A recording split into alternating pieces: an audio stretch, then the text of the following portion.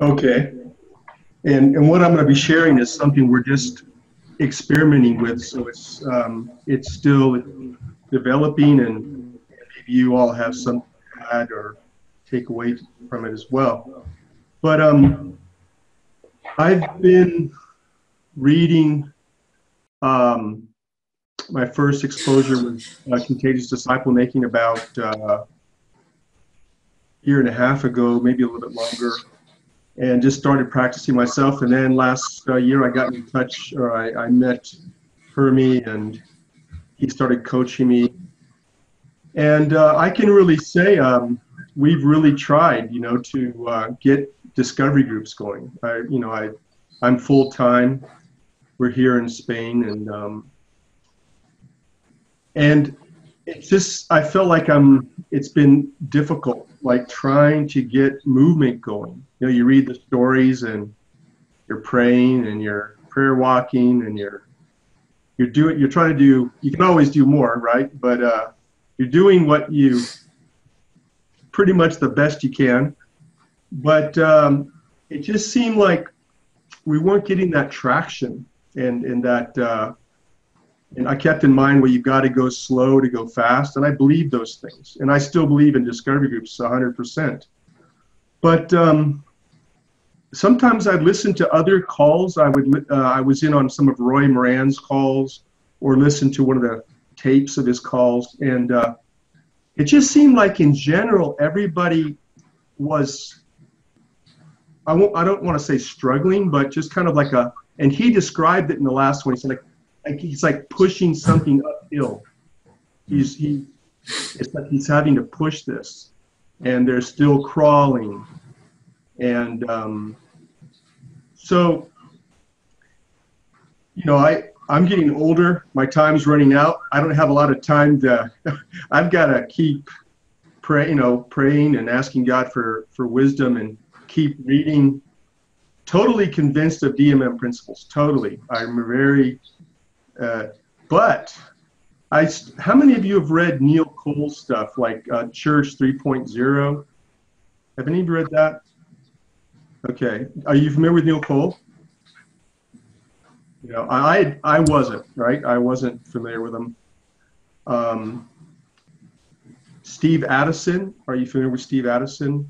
Okay. So you guys, you kind of look around the internet and you try to find these different things. But Neil Cole has a book called Church 3.0, and he makes a really good argument about if we want to see disciples make disciples, we have to start at the cellular level. And he's not talking about cell groups, but reducing the number down to a minimum of like 2 or 3. So, and if I'm saying stuff you all have heard, I apologize, but this was all like, interesting stuff. And he says he's been doing it for years, and they've seen a lot of multiplication. One of Roy Moran's last words on the last video I saw that you all sent, he said that we don't do anything unless it reproduces disciples making disciples. Basically, everything they do has to be disciples making disciples. So, putting all those little pieces together, I saw that Neil Cole talked about life transformation groups. So I looked at it. I really didn't like the questions at all. I thought his questions seemed very, and that's just my own personal, they just seem very, I don't know if the word is legalistic, but just, how many bad thoughts have you had this week, or have you dealt honestly in all your financial affairs this week? I mean, they're good questions, that's okay, but they weren't convincing. But the idea of dividing up he made a real good argument, and I think we're all in agreement that we need to make things as simple as possible so that they can replicate and they can reproduce. And that's something David Watson talks about. So he talks about this life transformation group having 3 parts: reading the scriptures, then life on life, meeting together and having some time together, asking some questions, accountability questions, and then praying for each one. You'd only do groups of 2s or 3, and each one would give 2 people they would want to be prayed for their salvation. And then there's a list of verses that go along with it. I think I sent most of you that. But so you come up with names and then a list of verses, and you teach the believers, and this is for believers, to pray through those scriptures, one person a day. So it kind of got my attention. I thought, well, let me try this. I'm going to try this. And I came up with my own questions built around the 3 commandments, kind of on City Team's logo: love God, love others, and then the Great Commission. So I went back to those 3 foundational commandments, and I just came up with basically 6 questions, 2 for each of those commandments. I thought, wow, if I can focus our attention on those, make them obedience-based, you can't be too far off if you're sticking close to those commands. So so I started a group or 2, and one of the things they say is you want to read about 20 to 30 chapters a week. That's a lot. But Neil Cole says we don't want them to finish. The idea is that if you're meeting 2 or 3 people, if one of the group doesn't finish, then they read that book again. And he intentionally makes it a lot. And then, so it takes 2 to 3 up to 4 weeks to finish a book. Greg, can I just say something real quick? So I started that. Now, one of the reasons I thought this was a good idea was it seemed like every time I was encouraging people and training people in discovery groups, they just didn't seem to be that. I mean, these are normal Christians. These aren't carnal Christians I'm working with, but it just seemed like no one could get going. No, it was always Candy or myself starting groups. And I think we got up to 6 or 7 groups. I think right now we have 6 discovery groups going. 6 groups going. So I thought, you know what? I'm going to start trying to make disciples first. I'm going to back up, and I'm going to see if I can strengthen these believers and get them in the Word. And I'm going to ask them some questions that get them focused out as well. Like, how can you obey the Great Commission to make disciples this week? And I started with a couple of guys, and I was amazed. Right away, they started naming specific individuals that they would try to reach out to. They almost read all the chapters. After 3 weeks, they said, you know what? I've read more of the Bible in 3 weeks than I have in the last year and a half. That was sad, but I think a lot of believers are in that same camp. And so the believers are weak. And I thought of that verse in Isaiah 37, 30, and 31 that it says that, once more a remnant will take root downward and will bear fruit upward. The idea of trying to, getting people back down into the Word and their relationship with God before they can bear fruit upward. So I started doing that, and all of a sudden, for the first time, we were getting some traction. So that's been about, Hermie, how long has that been? About 4 weeks ago, we started doing this. I talked to Hermie about this first. I said, before I go into this direction, I just want to bounce it off you, and he gave me a green light to experiment. And I think we have, well, let's see how many groups. We have 7 transformation groups going now. Really a lot of health. I'm just sensing health, and out of those 7 already, there's 2 second generation groups that started. One's been a discovery group, and one has been another transformation group. And it's not Candy or I. The transformation group was done by one of the ladies. So at least I feel like, and I was talking to Hermie about this last week, I feel like, well, it's kind of like we're in first gear at least. Like before I always felt like I was in neutral, revving the engine. and trying to go somewhere and believing in it, trying to get everybody to go, and no one was going anywhere, or very few. But now we're off to, so we went from 6 discovery groups, and now 4 weeks later, we're 14 groups altogether. 7, in Spanish, Elmer, we call them grupos de transformación, GT groups. Sounds kind of cool, you know? Nice. But I didn't want to call them LTG groups because it sounds like lesbian, transvestites, and gays, you know? So I didn't want to go that way. I thought, I saw that, and I didn't want to keep it. Let's go GT. And then the other one that Neil Cole suggests, and we're just getting going, but we're already seeing the believers saying, hey, I want to start one of these. And we call them the 7 signs of Jesus out of John. So you just take the 7 passages of the miracle passages. And Neil Cole said he's been doing that for years, and he started many churches using that. So the idea is in John 20:30-31, he says that these signs have been given in order that you might know that Christ is the Son of God, and that by believing you might have life in his name. So he says that God has given us these signs to lead people to believe in Christ. So we're going to do discovery groups. Rather than starting back in Genesis, we're going to do a shorter discovery group using those passages. And when they finish those, we'll say, hey, now would you like to go back to Genesis? So, it's kind of like before we were only offering hamburgers, and now we're offering pizza and hot dogs, or something like that. It's like, so that's basically it. That's kind of what got us here. And I can only say is, hey, we're just starting. I'm a little bit concerned that we don't get bogged down in just Christians working with Christians. But what we do want to do is we're going to take these discovery groups or these transformation groups. You can start grouping them together. In fact, a number of these groups, we're probably going to start our first little church here as a result of these groups. And so now we're making disciples. We're making churches out of disciples. The base of the group is disciples. That's cool.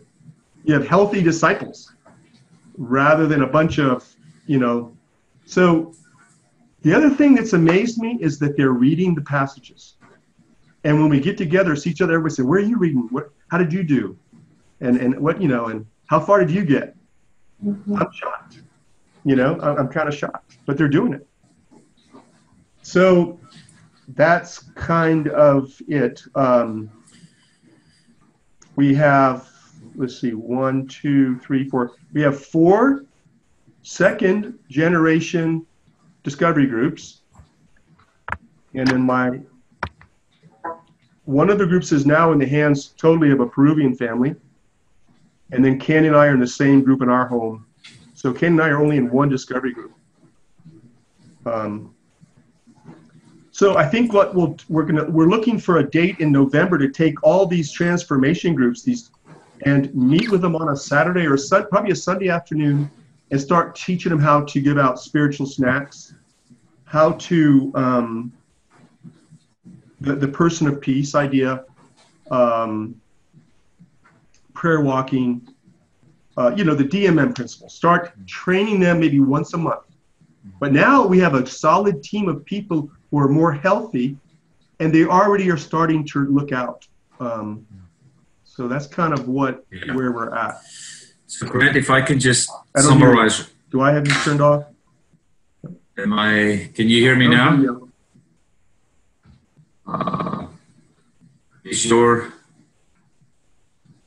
Check your unmuted. You all hear? We can hear you. Can you guys hear me? Yeah, I can hear you, Hermie. Okay. So your speakers. For some reason, I'm not hearing.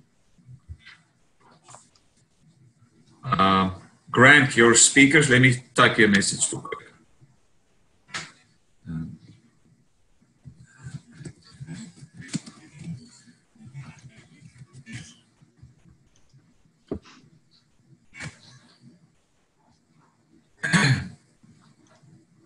Can you hear me now, Grant? Grant, can you hear me? Grant, can you hear me? That's a bummer. Grant, 1, 2. So just to summarize, so you've been mobilizing some existing Christians from traditional churches, found out that they are really having a hard time starting groups, even, connecting with non-Christians. And as, we started talking about that, and I was like, okay, what's the barriers? What's the barriers? Is it the process? And you just found out that, it's hard to give out something that they don't have. And you need to get them, they almost need something to get them to a DMM starting line. So looking at these life transformation groups, and we talked about some of these people have never been discipled, and now we ask them to go and disciple others. So this is a really simple way how you can start to disciple Christians in the stripped down version, get them to flex and develop some of those disciple making muscles, and but in a way that then can lead to them starting discovery groups with non-Christians. Multiply with among believers, they start these transformation groups, these GT groups, but when they find persons of peace, you start discovery groups. So if any of you have any questions so far, you just got to unmute.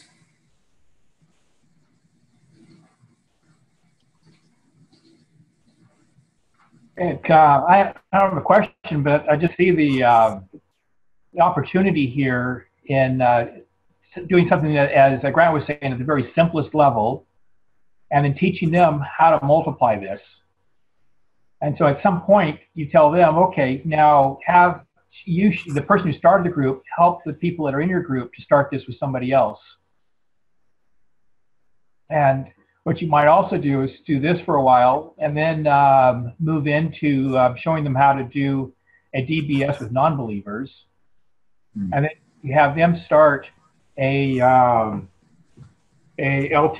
TG group, a transformation group with some other believers, and then show them, and then have them show the next group how to do discovery group with non-believers as they're praying and working towards that.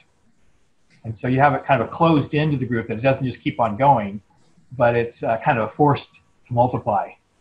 Mm-hmm. I love your questions, Grant. You like those? Yeah, those are great. I like the way you worded them. Real simple. Greg, can you talk a little bit some of the responses that I was just so encouraged when you shared, how they really started sharing, they started serving, meeting needs and things like that. Can you get some, can you just share some of those stories? Yeah. I was just, I guess I'm used to being in groups with unbelievers in the discovery group. So when you ask the question, how can you obey this and all that, it's pretty slow, it's pretty, but with these groups, when I asked, we started asking each other, there's something really cool about just being 2 or 3. When I asked them, like, how can you practically love your neighbor this week? Oh, no, for instance, I said, what has God been speaking to you about? And so we went around and I said, well, I see that when the disciples couldn't cast out a demon, he said, hey, this kind of demon only comes out by prayer and fasting. So the next question was, well, what are you going to obey this week? And so I just said, I'm going to pray and fast on Monday for one of the ladies in our group, because I know she has some demonic activity going on there. She's going to like, different ladies who lay their hands on her and stuff. So the other guy said, well, I'm going to do that too. I've never prayed and fasted for a person before. And then the other guy said, I'm going to do it too. So we all joined together and they prayed and fasted on a Monday. And then and that we're seeing some different, we're seeing some results in that. I mean, we got to keep praying. How can you practically love your neighbor this week? And we mentioned a person that has a problem. She's almost blind. And they got together and they bought a little tablet for her, a cheap like Android tablet, so she could read the Bible in big letters. So people are doing stuff. I mean, and they're one of the ladies in Candy's group said, well, I'm going to start a seven signs of Jesus study. We're like, what? When we asked, what are you going to do this week to fulfill the Great Commission? Well, I'm going to ask Gladys to start a seven signs of Jesus. I'm like, wow, that is cool. And so she started it. She did it. She did it. She got two ladies. They start this Friday night. I'm like, whoa, we're getting traction for the first time. It is believers, but it's that idea. I think if they experience multiplication, like what Tom was just saying, we can get them to experience the basic, what's it like to multiply, and on a smaller level. Then when we introduce the DM vision, it won't seem strange at all to them. They'll understand it. And they're building it right in from the beginning. Like, what are you going to obey? I'm working with this guy. He's 23 years old. He's a Romanian. He's a barber.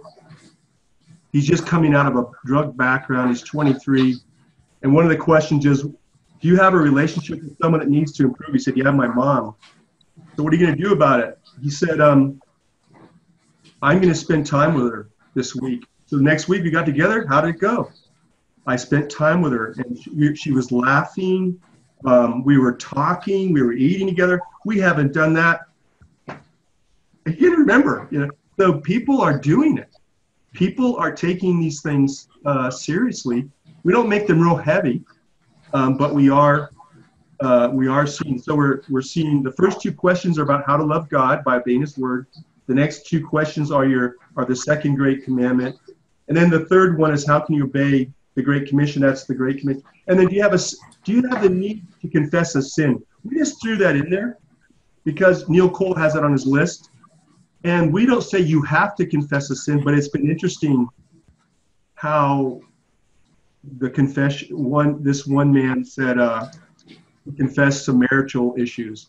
I wouldn't have known, but we kept it. We're going to pray about it, and we're keeping it in there. So one thing that we're trying to avoid is that these become too tight of groups that don't multiply, where the people are sharing all this stuff, and then they don't want to multiply. So I don't want to have to share all this stuff again. So we're kind of keeping that light, right? We're not trying to get these to become these deep, ingrown groups. We want them to be multiplying and focusing out. Yeah, that was one of the things that, when we got started on this DMM journey, we used Neil Cole's life transformation groups. And I was probably in a life transformation group for about 3.5 years. And it really helped, with the spiritual formation, and there was a lot of really good benefits coming out of it. But the thing is, we went so deep, we confessed, like, after a while, once there's trust, we really went deep. And then every time, you add someone new into that group, it just really breaks down some of that intimacy. And almost the group then didn't want to multiply. We didn't want to add, and then also you don't want to break up, because the process of multiplication is, you start with 2 or 3, you grow to 4, and then you split up into 2, and then that's how it multiplies. But we were about 3 people, and we just really loved meeting together, that we didn't want to split, and we didn't want to add anybody. We had a few people come visiting, and it just really lowers the intimacy level. So yeah, it didn't multiply a whole lot. And I think Grant wisely is kind of keeping it a little bit light. And not necessarily always you have to split into 2, but when you find someone that's really interested, you can just start a LTG or teach that person to start if you want to stay with this group. So kind of like a more of a discovery group form of multiplication. I think also then, yeah, go ahead. Oh, I'm sorry, Hermie. I was just curious, when you start these groups, oftentimes they evolve into missional teams? A lot of times I think one of the struggles with starting discovery Bible studies or really engaging a particular community is people begin to do it on their own. And it's just really tough. It's so much easier if you're doing it with a team reaching the same oikos. So I was just curious how many of them really go from there to working as a team. We're just getting started, David. We've just been doing this since January, since we got back in Spain. So we're developing the team, but my wife and I are the common denominator. But what we're seeing is going to be so natural to bring these little groups together. I kind of envision them fitting together like honeycomb, they're just going to couple together very easily and meet. One of our WIG measures for this year is to at least have a team of 10 co-workers. So that is the goal. Have you seen those 12 lessons, David? David Hinman. Have you seen those 12 lessons that, I think you were on that video, right? When Stan Parks was. Yeah, it was interesting. And I actually went through all of that about 3 years ago with Frontiers. Somehow Yes. They had the same material. They must have ripped Stan Parks off. So, and I'm looking forward to going through that again with a cohort. I'm thinking about using that material with this team that we're raising up. That's good. Yeah, I think that would be very helpful. And I think adding on those components of, how are you going to fulfill the Great Commission? How are you going to fulfill the just loving your neighbor? I think those are needed components within it. Yeah. So, Grant, the idea is now, I know you've been talking with some of these transformation groups, and that Sunday afternoon gathering, is that once a month? We haven't started yet. Okay. But I know the plan.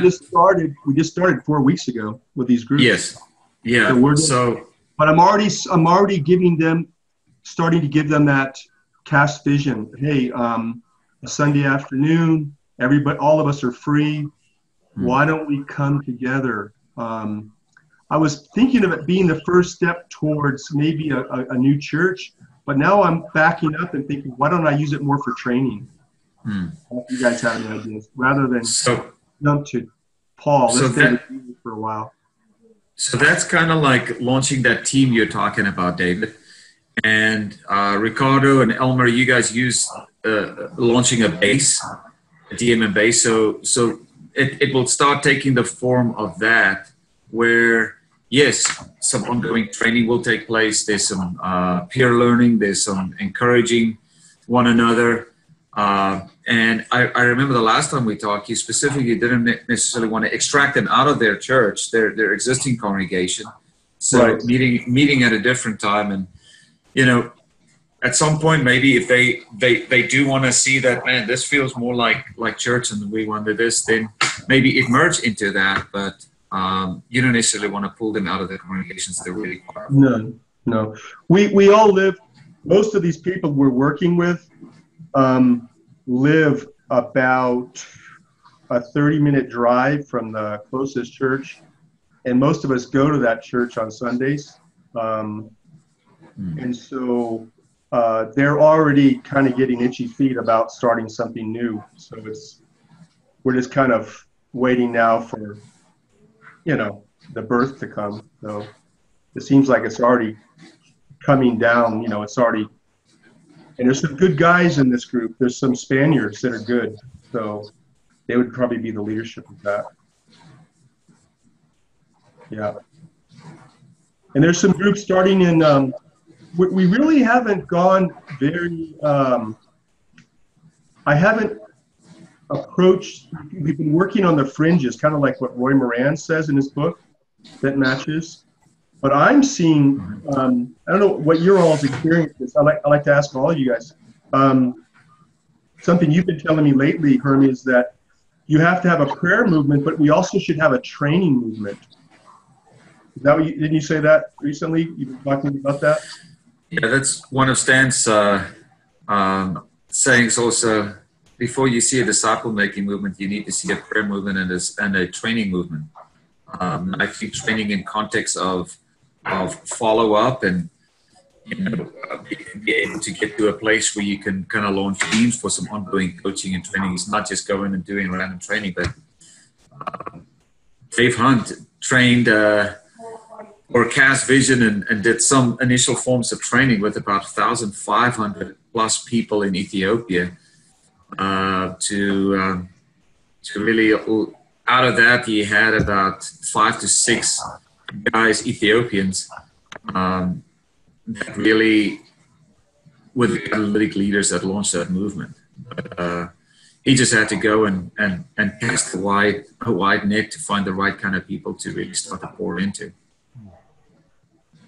Have any of you done, like, there's a church in Madrid that the elders would give me a green light to train the whole church if I wanted to, like on a Saturday. But I've resisted that going so wide because it seems like you're just kind of,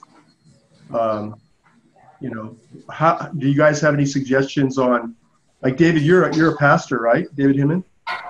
Like any suggestions on how to approach that, how I could approach those? And I have a good relationship with these leaders. So, any suggestions? Well, I'm actually doing it, you know, at my own church, but also within the Vineyard movement. I'm commissioned, I guess, as the main catalyst to bring this to the whole Vineyard. But one of the things that we've been talking about with Caleb, and Hermie's been a part of that too, is just that people are at different levels, and you have to use a different approach for each level.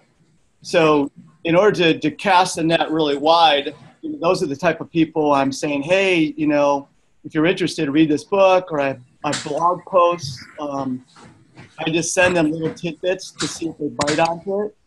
And then if they do, then they progress down to another group, which may be life transformation groups, and you know, all the way down to a catalyst. But we're using a different approach at people on each level, and maybe even the life transformation groups. Eventually, you'll say, okay, this person's ready for the next level, and then you begin to work with them in a different way. Mm-hmm. So I think a different approach for different levels of engagement.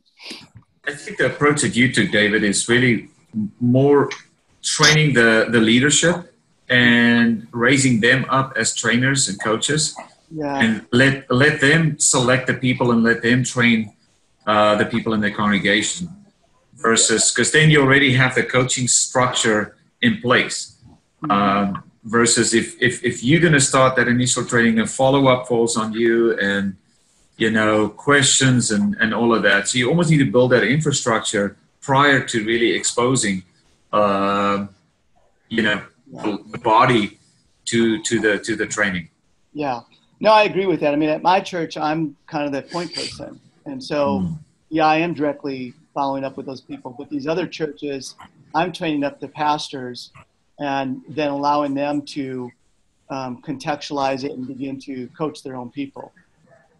That's an important part of it, I think. I think, let them, if we go wide, we're going to go crazy. So if we're doing it ourselves, but commissioning other people to take that role and then focusing more on the leaders. What happens if the leaders of the church find themselves too busy and they don't want to take on that role? They might say, yeah, we're for this, but just maybe they could delegate the next echelon down below them, some key people that they trust.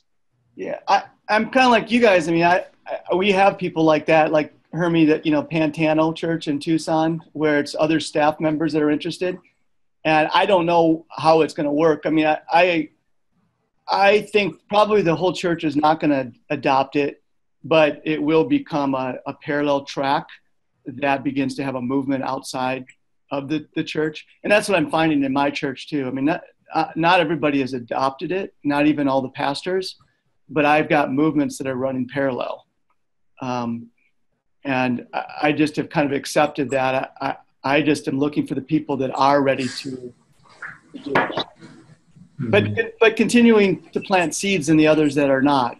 Like I did a Sunday morning message where I actually talked about Matthew 28, but we went through a Discovery Bible study, and we actually modeled it up front in front of everybody. And I had the whole congregation in round tables. And so they did a few of the questions within their tables too.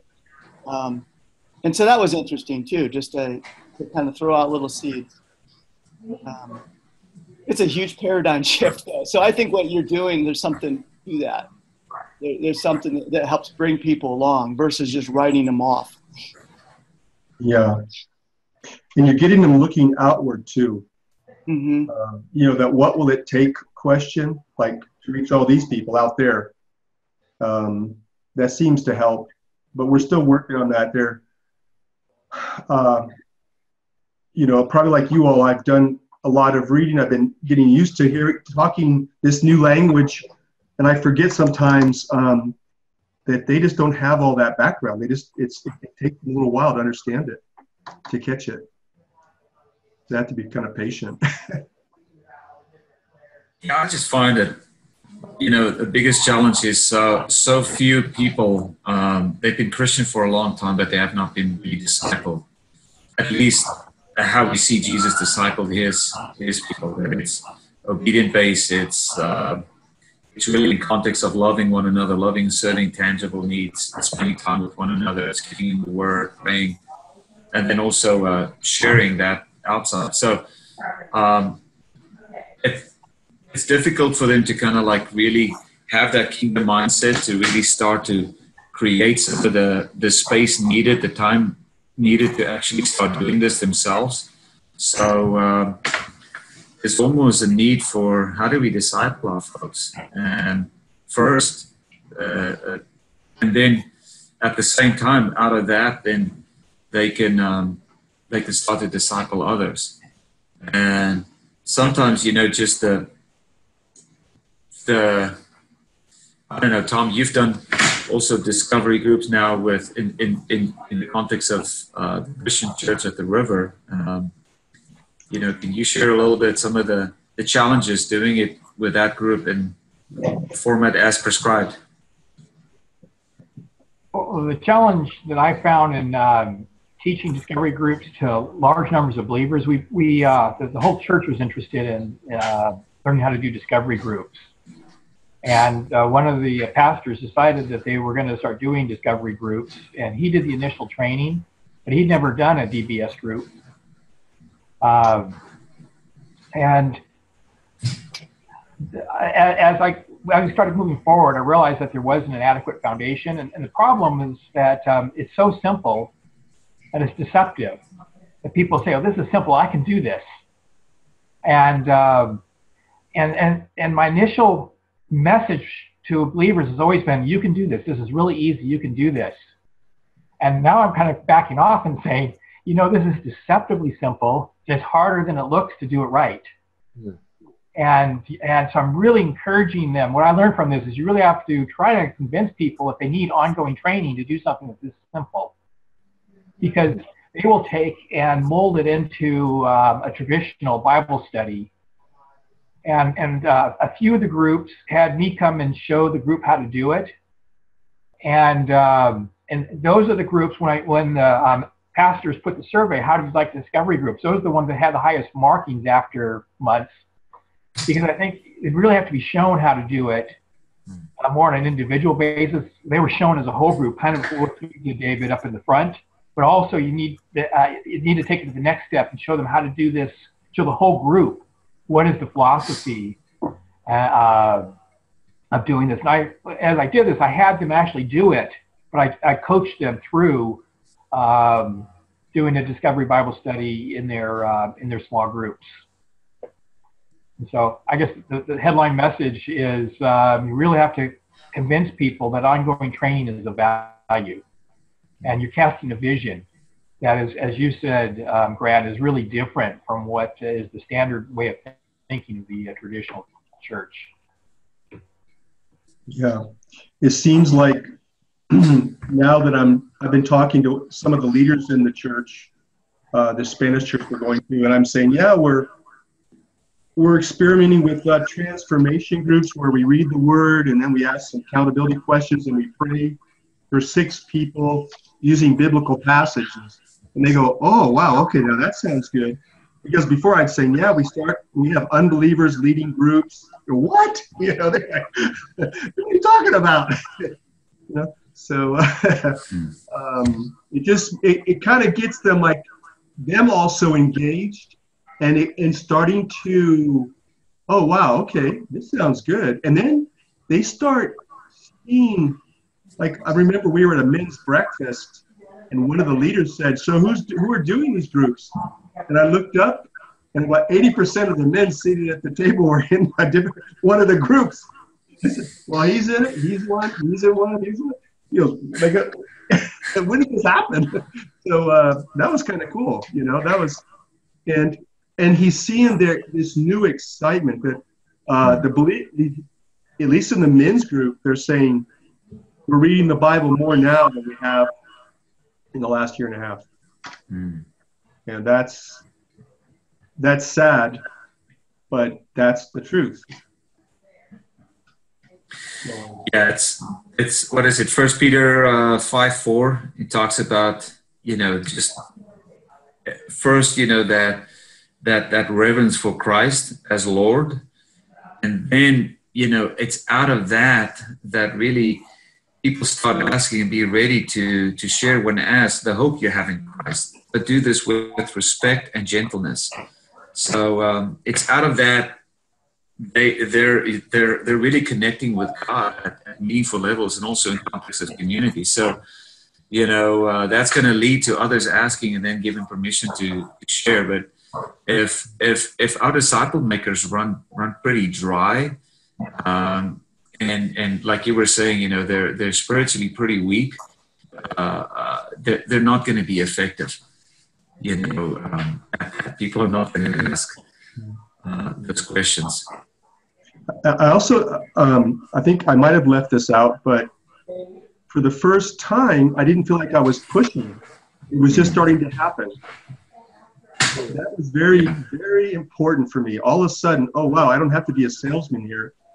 I'm always trying to convince and push and encourage people to get going, you know, and I'm praying for you, and I really am, you know.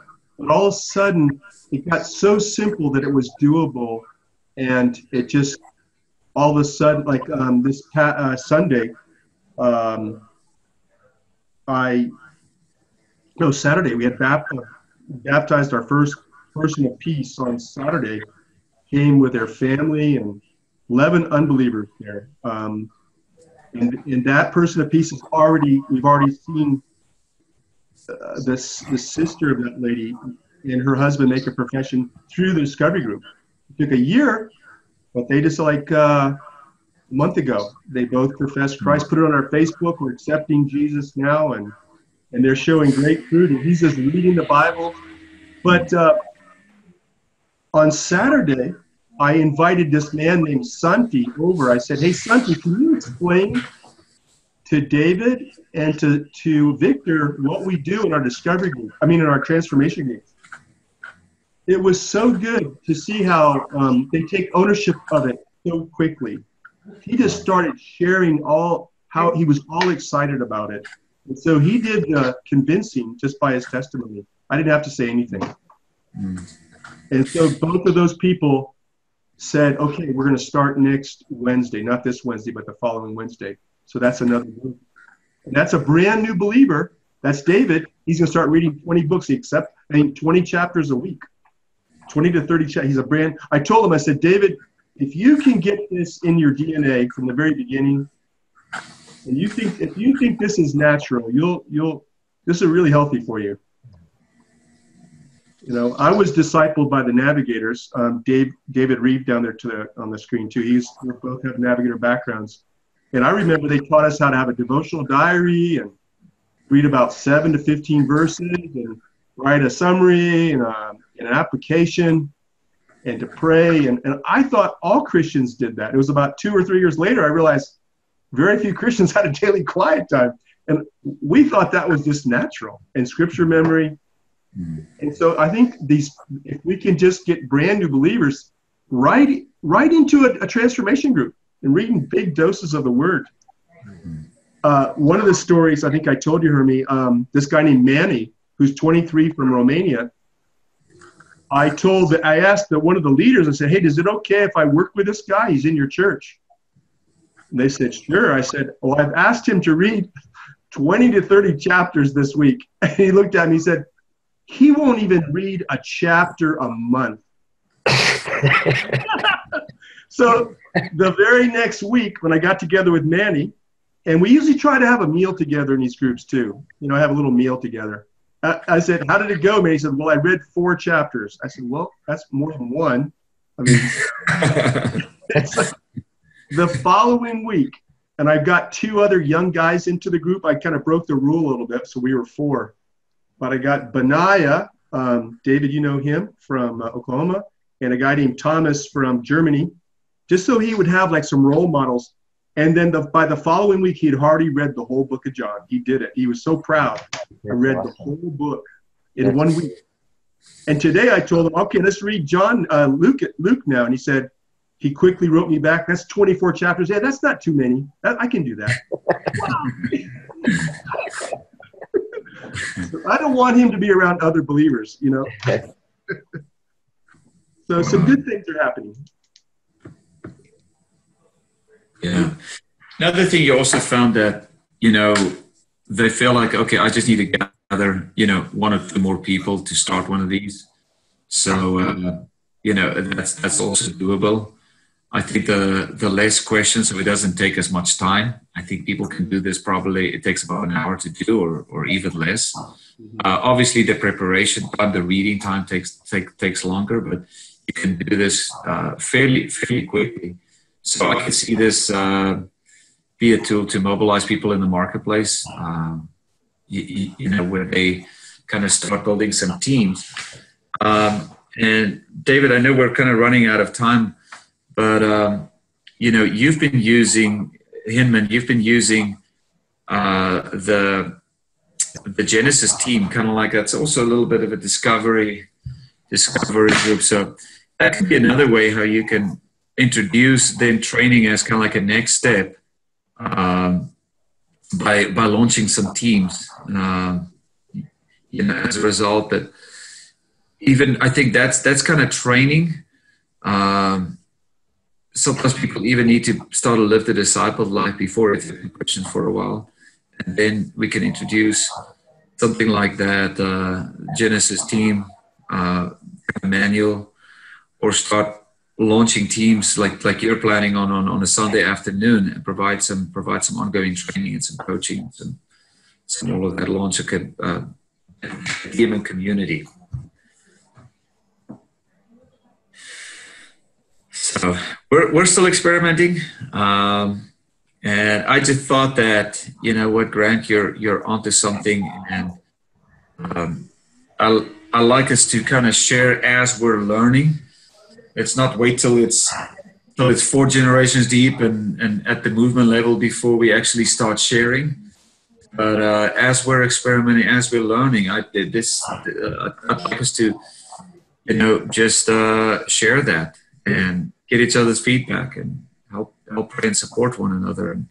And similar, with the others on the call today, we let Grant kind of like lead the time.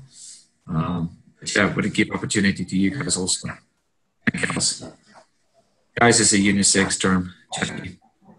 Yeah. Sorry, Jackie.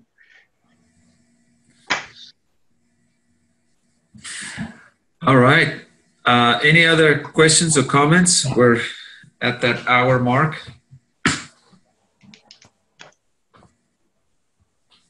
I want to ask Tom real quick, how's he doing up there in the motherlode country? You're right in the motherlode, right? We are right in the middle of the motherlode country, yes. My wife is from Garden Valley. What's that? My wife is from Garden Valley. Oh, okay. Yeah, we're up in Auburn. Yeah. So, we're really enjoying it up here. We're having a great opportunity to meet neighbors, a very friendly, social neighborhood. And so we're having some great opportunities to get to know and to bless and be blessed by people up here. Yeah. Your 4-column study, your 4-column DG stuff has been so good for us. The people love it. Thanks. Yeah, really good, really good, really good. They love the 4 columns and writing it out. I've got missionaries doing it with me, but they don't want to stop. I said, listen, guys, I'm just training you. They said, oh, we like this. I said, we like it too much, though. You guys got to launch out. Yep. Well, hey, I want to respect our time. And David Reeves, would you mind closing us in a word of prayer? Sure. Sorry, I'm late today. I had another call. Father, thank you so much for getting us together. We thank you for what you're doing in our neighborhoods and communities. And we ask, God, that your power, we would be filled with your Holy Spirit as we seek you, seek your face, and that you would be working through us. And Lord, that you would be doing great things in each of these communities represented here. We ask in Jesus' name. Amen. Amen.